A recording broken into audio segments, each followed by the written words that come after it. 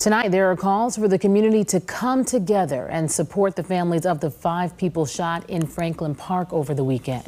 WBZ's Paul Burton joins us live in Jamaica Plain tonight. And Paul, an activist you spoke with, says this support is key in helping the community to heal. Yeah, the Lewis D. Brown Peace Institute says it's important for families who experience trauma to get the help they need. Sadly, last night's shooting is another example of a community hurting and in need of healing. It's like shocking. We're devastated, we're sad, we're heartbroken. A horrifying scene in Boston after police say 5 people were shot Sunday night near Franklin Park at a gathering following what was a peaceful Dominican Day parade and festival.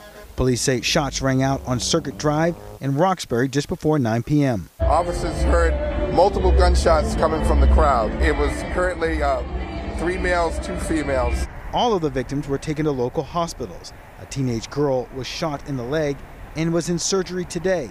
Police say none of the injuries are life-threatening. If anyone has any video footage, anything of that sort, we really need help on this one because we need to hold these people responsible. I was 4 when my brother was murdered. Alexandra Dorellis is with the Lewis D. Brown Peace Institute in Dorchester. She lost her brother Lewis back in 1993 while on his way to a Teens Against Gang Violence Christmas party. He was caught in the crossfire between 2 groups shooting at each other.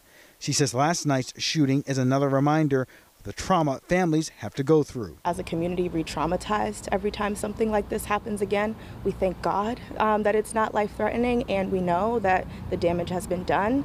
Alexandra says the Peace Institute provides support for those impacted by trauma, murder, grief, and loss, making sure families have equitable resources and focusing heavily on the younger community known as Generation Peace. They're beautifying their neighborhoods. They are engaging each other in conversations around, what they want to see in their community. And it's our job to make sure families have access to talk about murder, trauma, grief, and loss, so that, when we're at festivals, that it's about the festivities.